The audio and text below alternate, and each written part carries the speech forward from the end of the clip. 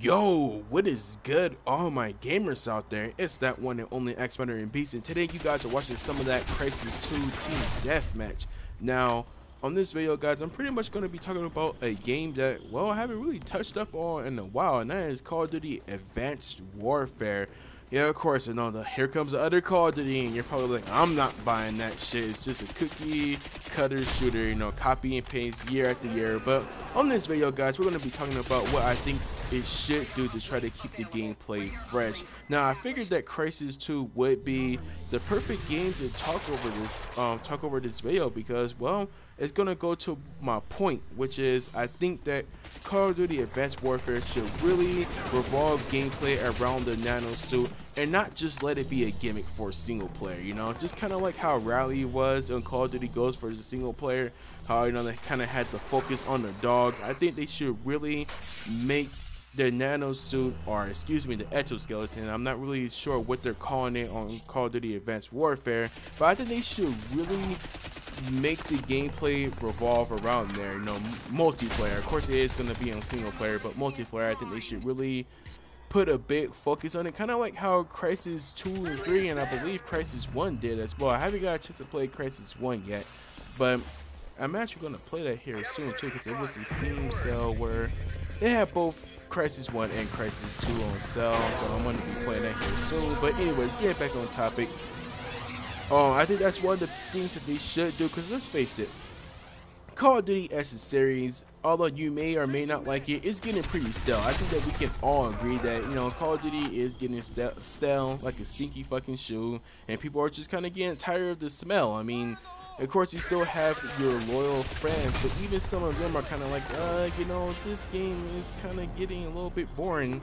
And Call of Duty Ghosts' numbers reflect that. I mean, not to say that it's so bad. I'm not trying to hate or take anything away from that game, but the numbers reflect that. I believe it was said that the Call of Duty Ghosts didn't sell as nearly as well as the other Call of Duty games did, and I mean, that's just really because of that Call of Duty fatigue right now. People are kind of getting tired of this game, and I know people are going to argue that it's because Treyarch didn't make the game, but even if Treyarch made the game, I think there's still very much a Call of Duty fatigue going on right now, and they just need to do a little bit of something to change up the game. And I think really focusing on the exoskeleton suits will really change up the game a little bit while still keeping that Call of Duty feel, because obviously you don't want to play a Call of Duty game feeling like it's completely Crysis or feeling like it's Battlefield or something like that. You want to play Call of Duty for Call of Duty, but at the same time they can still change up the gameplay a little bit to where it feels like something fresh. And if Crysis can pull it off, then I'm sure Advanced Warfare could too, because obviously if you play Crysis multiplayer, Crysis 2 and 3, this game feels like Call of Duty without even trying to feel like Call of Duty. And I know I probably been pissed off a few hardcore Crysis fans, but let's face it, this game feels like Call of Duty, and you can even argue that it kind of looks like it. Now, of course, it has its own little mechanics that make it stray away from Call of Duty, like knowing when to activate cloak and armor at the right time in order to survive, and knowing when to jump and shoot, and all stuff like that. You know, and of course, it's not just a Call of Duty clone per se, but it feels like Call of Duty.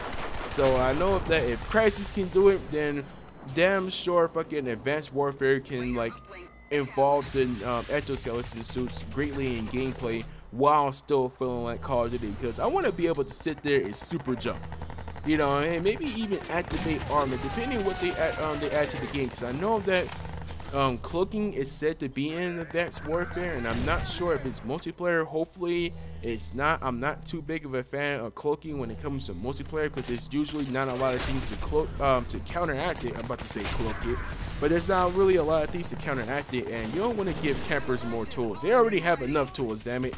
So, you know, it's nothing worse than getting killed by somebody camping in a corner with you know, their cloaking on. That shit just bites.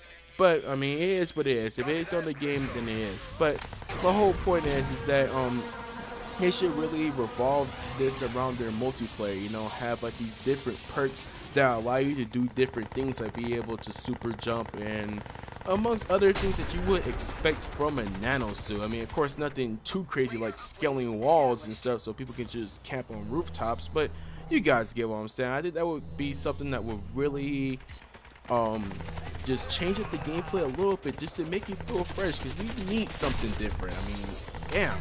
How many years has it been since we've been getting the same cookie cutter, copy and paste shooter? I mean, shit. And I know I've been playing this game since Modern Warfare 2. I mean, I played Call of Duty 4, obviously, but by the time I started getting it online, that's when Modern Warfare 2 was already out. So I've been playing Call of Duty for a while. I even played some of the first few ones, like Call of Duty 2 and 3 and stuff. And after a while, it's just like, damn, we kind of need something to change up the gameplay, because it's just the same shit, just different gimmicks. And I know that the exoskeleton can be considered a gimmick, but if they really make that push to revolve like the suit around the multiplayer, so you can be able to do like unhuman like things like a normal human wouldn't really be able to do, then I think that can make the game just a little bit more fresh, and it won't change up the gameplay that much, so you can still feel like you're playing Call of Duty. Also, one thing I would like to add is, for the love of God, Sledgehammer, please treat the PC port with care. I mean, damn, the PC port for Ghost was just horrible, and that's why you only have about 1,000 players playing that thing, and sometimes, most of the time, a few hundred players. So, I mean, please treat the PC port with care. I mean, that's not asking for too much, is it? I mean, damn, people spend $60 for a game that they expect to work, and when you just give them shit, it's like, it makes us not want to give you shit. So please treat the PC port with care.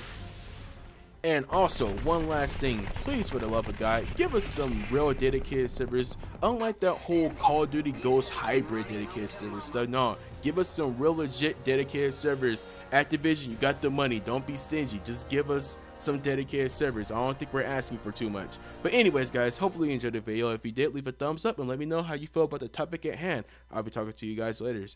Peace.